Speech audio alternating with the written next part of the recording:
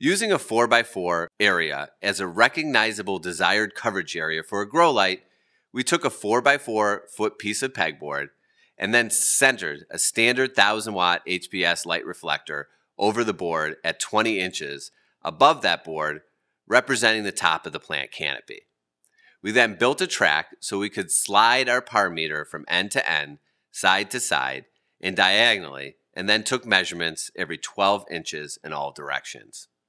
We took the center measurement, its highest intensity, and calculated the percentage drop off from the center point. We then did the same thing for our iGROW 400 watt light. So here's the data. At 20 inches above the canopy, the HID at the center point hit 1022 par. Left to right at the first 12 inches away from the center point, it went down to 580 par. That's a 43% drop.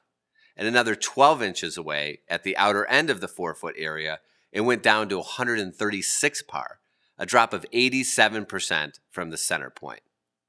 The iGROW light at 6 inches above the canopy at the center point hit 1045 par. Left to right at the first 12 inches away from center, it hit 1001 par, less than 4% reduction. And another 12 inches away from center, at the outer end of the 4-foot area, it went down to only 580 par, and that's only 45%. We did the same test side to side, and iGROW outperformed the HID at every 12-inch marker.